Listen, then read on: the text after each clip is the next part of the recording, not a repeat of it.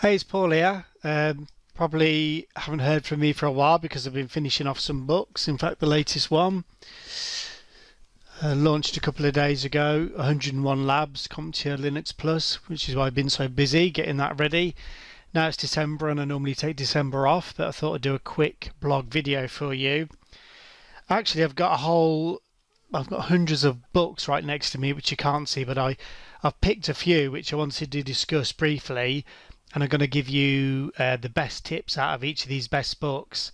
Now, these are non-technical books, but they make a huge difference to your success in life, your success in IT, and your ability to effectively study and retain what you're learning and put it into practice. So the kind of books of success, because if you just learn technical books or just read technical books, you're going to miss out on quite a few of the important skills.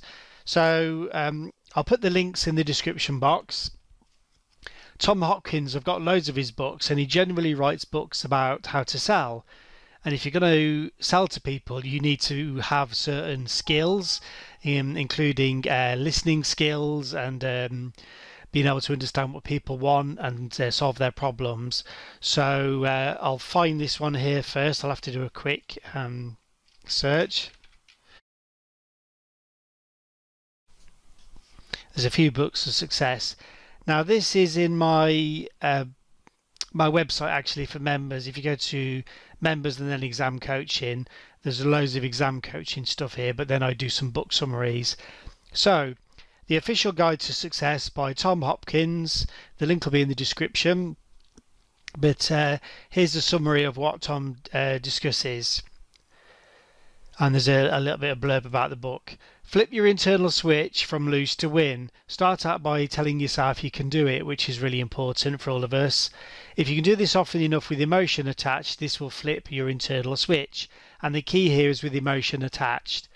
I'll talk about this elsewhere in videos and coaching, but you must have an emotion attached to any goal, otherwise you'll quit, like most people do. Do the most important task possible at that given moment, no matter how hard, distasteful or worrisome. Before you spend years hunting for success, just spend a few minutes defining it. I used to think I wanted to pass a certain IT exam, the Cisco CCIE, and I spent 2 years studying. That wasn't a waste, but it turns out I didn't really want to be a CCIE after all that. Find a way to learn from those who've already done it, what it is you want to do. Hopefully that includes me. Take full responsibility for my actions and my life. My well-being is in the best hands it could possibly be, my own. Use anxiety and stress to spur yourself on instead of letting it cause you to feel depressed. Don't take rejection personally. You can achieve anything you want if you're willing to pay the price, and we all know that for taking IT exams. Take care of any interruptions without getting involved more than necessary. If you can't create much, if you're not willing to delegate. So at the moment I got people doing my gardening and other things for me so I can speak to you and write books. Review your progress same time each week. I do it on Sunday evenings. There's a clickable link to the books on the website. So a really good book. I recommend you look through that. One which is pretty hard to get hold of, which is one of my favourites. I read this all the time. In fact, if I open this book, you can see I've highlighted bits in this book, all sorts of parts, and I regularly reread them because there's different times in my life when I'm in a different position. So the same with the Tom Hopkins book. There's lots of highlighted parts. So Rhinoceros Success. Just here, and I'll just read some of the main things from this that I've learned. You almost enjoy taking punches because you know it's toughening you up. You never charge at two things at once, i.e. goals. You concentrate on getting the first target, then you fix your concentration on the next goal. Rhinos don't need artificial stimulants. Think big. Rhinos never charge at jackrabbits, so this is small things that aren't important. Associate with the doers, the achievers, the positive live wires. Don't plan too many things at once. Rhinos charge with the singleness of purpose. At least twice a year, take 1 week off and go and lie in a mud hole. It's easy to discipline others. To discipline yourself is difficult to master. If you dread each day because of your work, get out fast, plan your escape, which is what IT exams do for us. Get in shape. A healthy body is required to having a rhino life. If you don't have any problems, double check your bearings. You could be on your way to nowhere. Worry is a fatal disease found in all animals except, of course, the rhino. And there's the image to the book. I've got an older copy.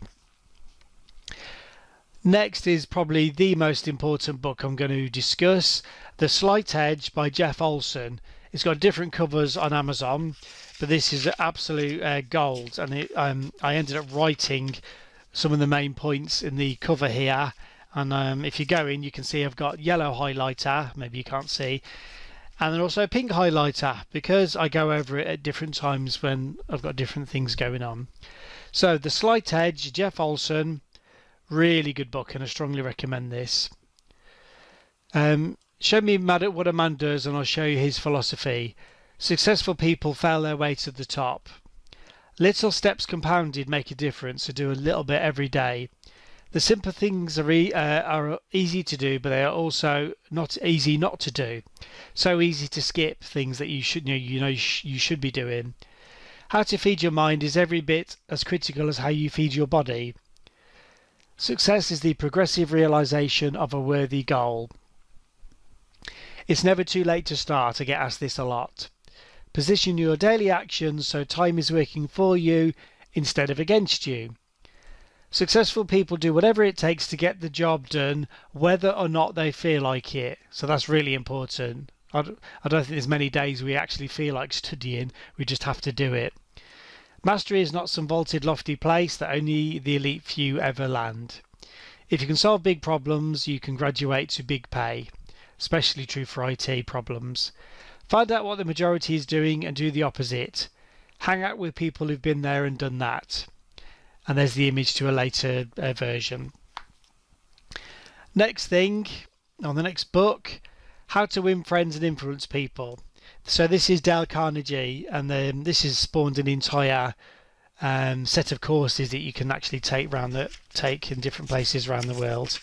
But really important book if you want to get along with people. Don't just be the technical person at work that can't speak. It's more natural to talk about what you want than to talk about what other person wants.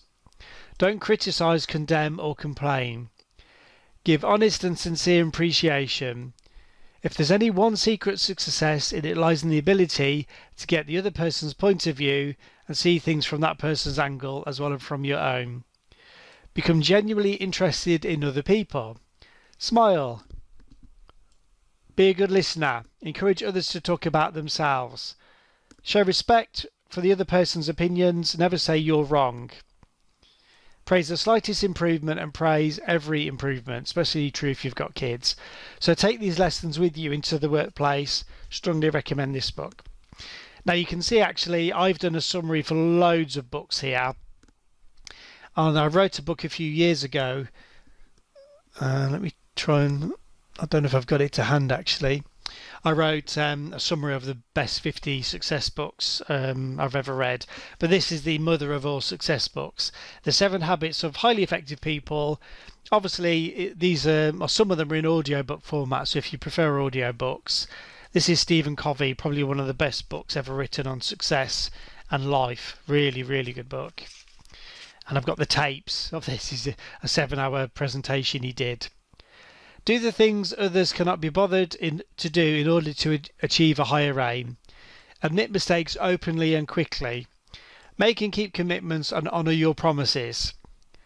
Until you can understand others' ways of seeing through really listening to them, you cannot be truly successful. We do what we do and think all the time makes us who we are. Overnight success is usually the result of years planning, practice and visualization of the desired results. You always reap what you sow. So I hope it helps. These are just a taster of some of the books I've done a summary for. Like I said, all my members get access to this brain training program, exam coaching, where we talk about goals, defeat procrastination, whole course on memory mastery, dealing with stress, entire mini courses. of ebooks and audios, mind mapping, goal setting. So this is just a taster, but I hope it helps, and I'll see you on the next video.